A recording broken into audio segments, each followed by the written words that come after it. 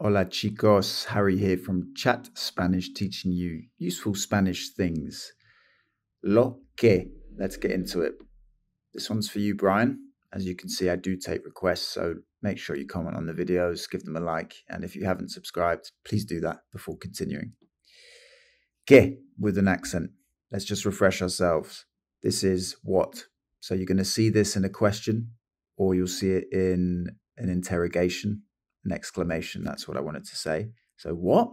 Or what are you doing later tonight? That's when it has an accent. There's some emphasis on it. Without the accent, it means that or who if it's referring to a person. And so loque here, it doesn't have an accent, but annoyingly, it translates to what or that which. And we'll see some examples just so this becomes crystal clear for you guys. Ejemplo. Lo que necesita es un abrazo. Lo que, what? What he or she needs, I put he here, what he needs is a hug. Lo que necesita es un abrazo. So lo que is what or that which. That which he needs is a hug. You know, it sounds a bit formal and not so colloquial. So what is a good translation here? I hate this emoji. I don't know why I use that one, but it does show a hug. Otro ejemplo, another example. Lo que quiero decir es, what I mean is. This is a super common phrase in Spanish. Very good one to note down. So is that what you meant? No. Lo que quiero decir es, no.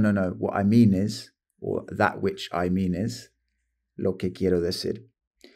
Now, when do you use lo que? As I always say, it will come naturally over time. So just keep practicing and your ear will tune to it and you'll understand when to use it without putting too much thought. But a useful trick that I found is in English, if you're translating from English first, if you can introduce the thing that instead of the what, then you can use lo que. So we'll take our example again. What I mean is, that's the English. I want to say that in Spanish. If I take out the what and replace it with the thing that I mean is, and if it makes sense, if it feels okay, then you can use lo que quiero decir es. Conversely, if it doesn't really sound right, then you're not going to use it. For example, I don't know what to say. In English, I don't know the thing that to say.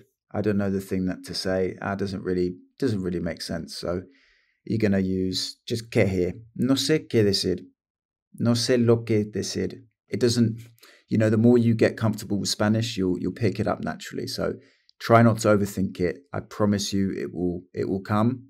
And you want to go and make mistakes. You want to be embarrassed. That's what it's all about. I promise you that's what you're really looking for. It's the best feeling. And that's that, chicos. So please do subscribe to the video. At the beginning, we saw que with an accent, que without an accent. And I have got a useful video on accents in Spanish below. So do check that out. I'm going to link it. And as I said before, do subscribe to the channel. Like this video. Give it a comment. It means the world to me. Muchas gracias. Hasta luego, chicos. Ciao.